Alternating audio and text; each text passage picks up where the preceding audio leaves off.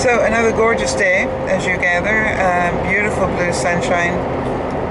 Not a cloud that I've been able to see. And that somehow or other makes it a cheerful day. You will notice well, maybe you don't notice. Okay, here you go. I'm wearing yellow today because it definitely is a sort of summery day. Definitely needed to wear something bright. And I wore the blue earrings to match the blue pants that I'm wearing. And I can't show you right now, but I'm wearing blue and white gingham sandals. So cute. So it looks good and summery.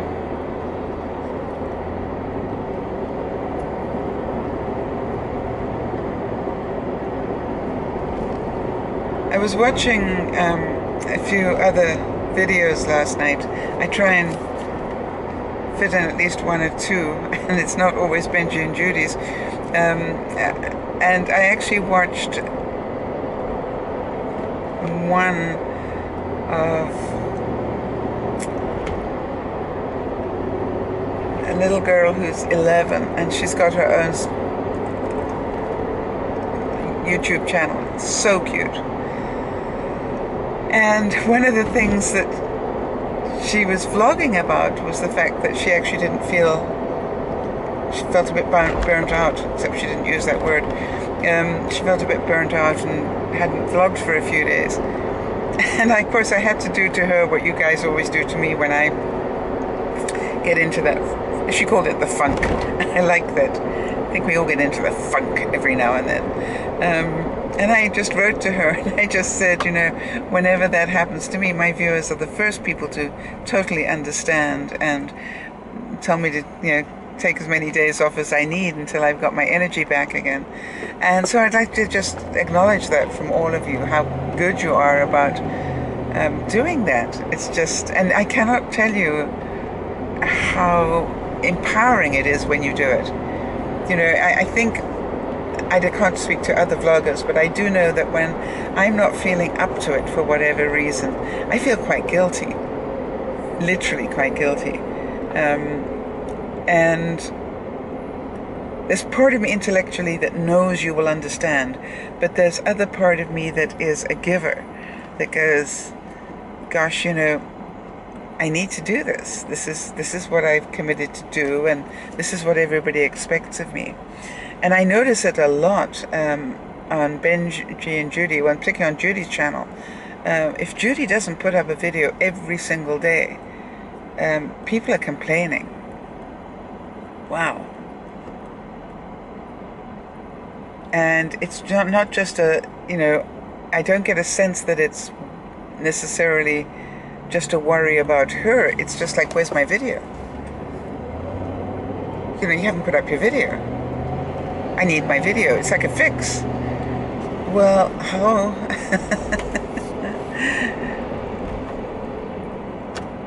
If for any reason somebody as popular as Judy doesn't put up a video one day, you must know there's a good reason for it. Because I want to tell you, that young lady lives to put up those videos.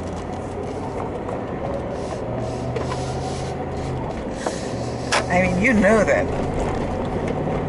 First thing she does is she gets out of bed before she even wakes up Juliana. She's saying good morning to all of you. So, I mean, cut us some slack here, guys. And it's funny because Benji obviously had looked at a couple of videos of mine where I had been supporting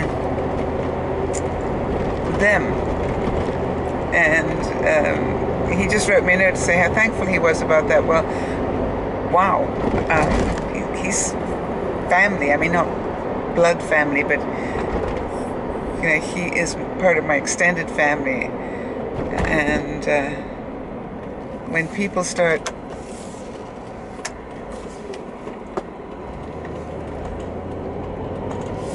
bashing on my family, I get quite upset.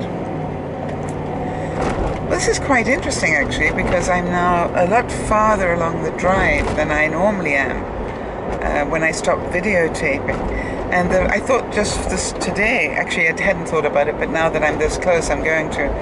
I thought I'd take you all the way so you can see how long my commute is. Because it appears that because it's summer, the traffic has absolutely died down. It's just like suddenly when it became July 1st, the traffic really changed. It was like what is normally very busy traffic suddenly isn't. And that's great for me because it helps me along my way. I purposely come to work a little bit later than the average Joe. And I stay a little bit later. I find it far less stressful because there is less traffic, and therefore it makes for a more pleasant commute both ways.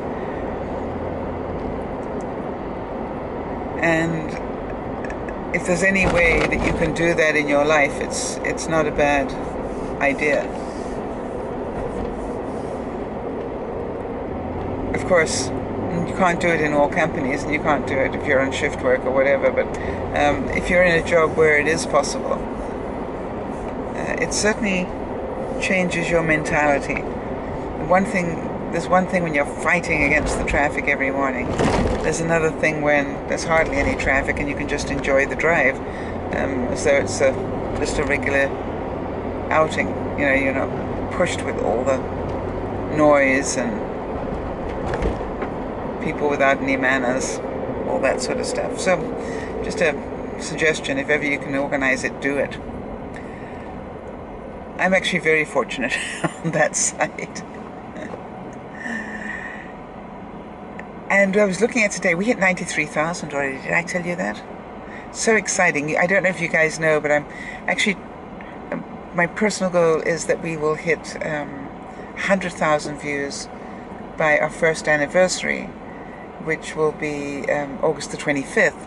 Now, at the time that I made that goal, it didn't look like it was going to be easy by any measure of means. It really looked quite difficult to do, but it seems that now that it looks like it's quite possible to do. So that makes it quite exciting. I'm really happy about that. And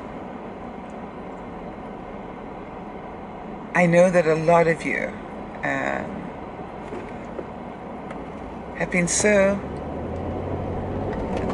loyal about just visiting all the time. It's been incredible to me.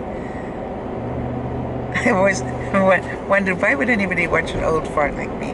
And yet so many of you have and watch regularly. And for that I am very, very grateful. I'm hoping that you do get some learning out of it. Because that is exactly what Benji had always wanted. You know, that's what he said, that, you know, we want to share you with the world. And so it is really great when I hear that it has helped you, or that I've just been talking about something and it was relevant to your day. We all need those little moments, I think, of upgrade, of boost, if you like. I'm about to put up another life lesson about how to handle people beating up on you, and it's an extension really of that parental anger one I did, but it's more generic, and I wanted to just give you a way that if somebody is arguing with you, how to actually be in the conversation but actually not escalate the conversation, because most of us, when we get into an argument, we make it much worse by our reactions. And I thought some of you might be helped if I gave you some clues on how not to escalate it. Now, having said that, you do understand I'm not perfect all the time, and so when somebody does that to me, some days I do it well and some days I don't do it well at all. It really depends on where I am to start with in my mental being. So if you actually are in a really good place and somebody beats up on you, it doesn't affect you nearly as badly as if you are already down and somebody beats up on you verbally. And so I am well aware of that. So even when I do this particular life lesson for you, remember, it's not about being perfect. It's about try it out, see if it helps, and just keep practicing it. One day it might just help you. Well, I'm probably just 3 or 4 minutes away from work now, which is amazing. And hopefully the traffic noise hasn't been too bad, because really there hasn't been any traffic worth seriously considering. So that has been a very, very pleasant drive into work so far, touch wood, on my dashboard here. Because I'm not there yet. I don't like to tempt fate.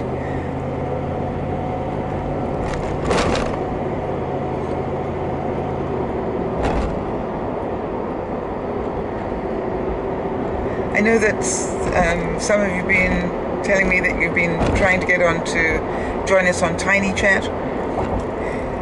And like any learning curve, it's a little bit difficult just to get onto it, to find out how to do that. But if ever you're having any problem, just write and let me know and I'll talk you through it. The other thing is that if you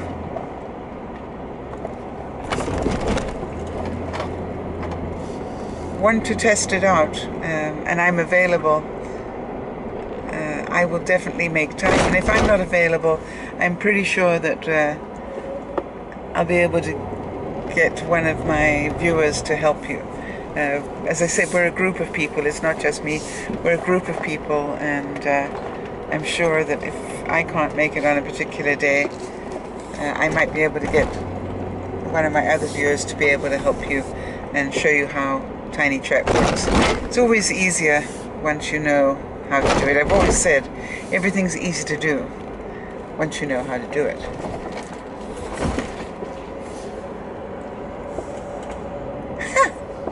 My boss parked in my parking space. Alright, I'll see you guys soon. This is DearMamaSal. Careful not to hit the boss's car. Saying bye-bye for now. Okay, so this is the sink in my other bathroom. Let's turn the light on here so you can see it. As you can see, it's actually an oval shape. You see that? And it's big. It's nearly big enough that you could bath a baby in there. But it looks great on this granite. Just love it on the granite. And by the way, for those of you who haven't seen, this was the reno of my guest bathroom. So I just love that too. Alright, so you want to see how this one works. This one has what they call a bamboo faucet, and that's how a bamboo faucet works. But it's a really great sink, and what I love about it is that almost any time that anybody comes to visit me and they use this bathroom, I just tell them where the bathroom is and you just go down the hall, turn left. They walk into that bathroom, this bathroom that I'm standing in right now, and they go, "Oh, look at that sink." So I guess it was a good choice. And by the way, that one as well, wasn't I think it cost less than $200 for a really beautiful sink that makes a lot of impact.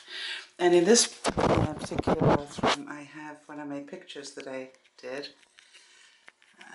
I know some of you are interested in some of my artwork, so this is called Blue Peony, and it actually is a smaller piece of a picture that I took that I enlarged to that size because I just loved it.